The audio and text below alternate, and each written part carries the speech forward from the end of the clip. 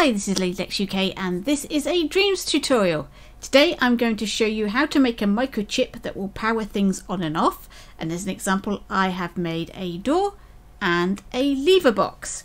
So let's see what I've built here. Here is my possessed mannequin. If I walk over to the lever box, a little triangle appears. If I press triangle, the lever moves and a light comes on. If I press it again, the lever moves back and the light goes off. So I can do that. There's our lever. And here we have a door. If I get to the door, above the doorknob, a little triangle appears. And the door opens. And I can press triangle again. And the door will shut. And from this side, and get in front of the door, I can open the door like so. Okay, let's have a look at that and see how easy or difficult that is to do. Right then, let's just close this microchip down. Let's rewind. Let's have a look at the lever box to start with.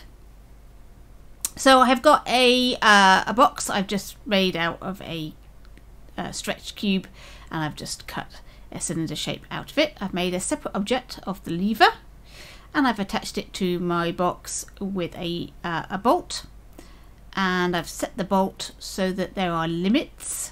If you're not familiar with the limits on a connector, there's a button here that you use, and you select these yellow limits here. This blue one represents where the object will be, and this is our limits to how far it will go.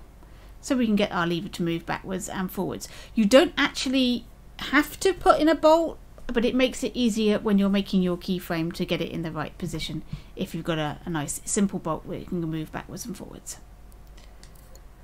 Okie dokie, so there is my lever box, and here is my microchip. So let's open that up. Let's start off on the left hand side here. We have a trigger zone. I've popped the trigger zone in front of my lever box. You can have it all the way around the lever box if you want, but I think it's probably best if you only have it in one position, so he has to be standing in front of it to use the lever. So that's where I've put that. And the trigger zone is linked to two objects. It's linked to a text displayer and an AND gate. Let's look at the text displayer first. As you can see, it is showing a button of the triangle. Now, if you're not familiar with the text displayer here, normally you would type in just text in there, so you could type in press the triangle, but this is much better to just have the image of the button. Now, there is no instructions that tells you this. You have to have read the forums to know this, but you can use some shortcodes in order to get up various icons. So you use L2 and triangle to get to this page, and you use these angle brackets. There's a list of all suitable words. Whoops, I came out of that, I didn't mean to. There is a list of all suitable words on indreams.me that gives you a list, but let's just type in. So we type in circle. Actually, let's type in cross. I haven't done that one. Cross. And then close your bracket. And there you get the cross button. It's very handy. There's lots of really interesting icons that you can use. Just have a look at the list. Like I say, it's published on the indreams.me. And there's lots there to choose from. We don't need that cross button because that's good. We have the triangle. I've made it green to match the button, and I've removed the text box, and I've removed the border by pressing on these little eyes. That gets rid of it. I've also moved it into I've pressed this button. Now by default your buttons all appear on the screen layer. Now the screen layer, let's imagine there's a piece of glass in front of your scene, and that piece of glass is between you and the scene, and anytime you place anything on that screen, it's always going to appear between you and the scene. And you can layer it anywhere you like around the screen, and it doesn't matter what happens in the level, it's always going to appear in the same position. If, however, you click on this button, it's going to appear within the scene somewhere in 3D space. And for this example, I've popped it above the box. It's very useful. Right, okay, so we got our AND gate, and we've got this connected to a controller sensor. So let's have a look at the settings for that. Now, first of all, if you've got an object that is never going to be possessed and it's got you want the controller buttons to be used, you need to set this to remote controllable. So go to this page first, set it to remote controllable before you do anything else, because if you leave it to the end you might forget, and then you'll wonder why your object isn't working. It's because you haven't pressed this button. So remote controllable, click on that first thing you do. Then you can connect up any of the buttons you want. I've chosen the triangle button, and I've linked that into our AND gate. So what our AND gate is doing is it's saying, is the player detected? And I didn't mention it, but I've got the default, which is possessed controller sensor, so it's a possessed puppet. If it's detected a puppet, a possessed puppet, and you've pressed the triangle button, then it's true. If it's true, it does two things. One, it links to this special effect, which is a sound effect that plays the sound of that lever moving. And it also goes to the selector and decides whether or not that the lever is on or off. So let's go into the selector. Now you can see at the beginning of the game, A is selected, so we'll make that our off position. And we'll make B our on position. So we've chosen 2, so it's on and off. The wire from the AND gate goes into our move to next output. So when we start, we're on A.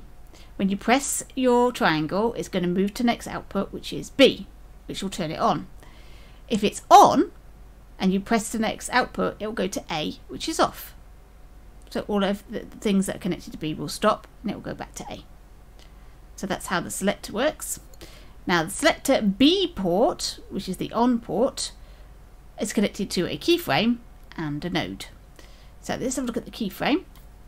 As you can see, our lever has moved up over here. So you place a keyframe, move your lever into its on position and press record, stop recording, and then you've got your keyframe. Now you can have it so it just flicks immediately backwards and forwards. But I like it to have a slow power up and a slow power down, so I've added that to my keyframe. And this is a node. I've called it lever on. It's connected to the B port to say that the lever is on. So if this is producing, this is true, this is going to turn things on. And it's on our microchip, and there it is there, lever on. It's created a little wire port for us, and we can now wire anything we like to this. I've wired a light to this lever, but you could wire anything you like, a doorway, some music, a timeline with some animation. You could release an enemy, or all sorts of things that you can do when you've pulled that lever, and that is what you wire it into. There we go, from this wire into whatever you want to power on is what you do. And there is a really simple selector for powering things on and off. Now obviously I've got to use it as a lever. Over here I've popped it on my door. So here is my door. Whoops, it's exactly the same microchip. So we've got the detect zone, the AND gate, the controller sensor, the selector, the sound, a keyframe, and our lever. Now, our lever on node. In this case, it's door on, so let's change the name of that. Door open.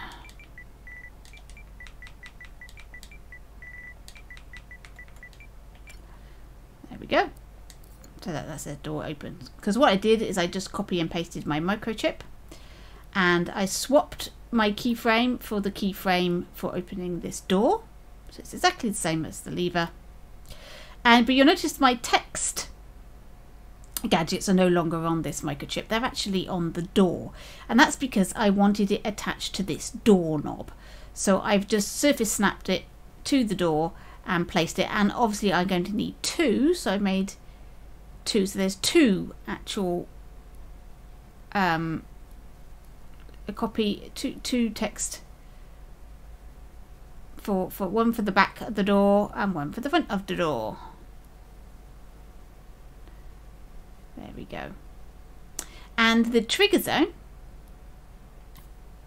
is for the front and the back of the door. So I've made it a little bit longer. I haven't got that quite even, but there we go.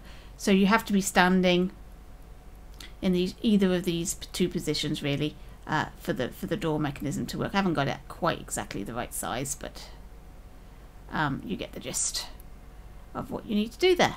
So there we go. There is a door mechanism. It's exactly the same microchip as before. I just tweaked it a little for the specifics of this particular door. So there you go, a powering on and off mechanism. Hope that was useful. Thanks for watching, and I'll catch you in your dreams.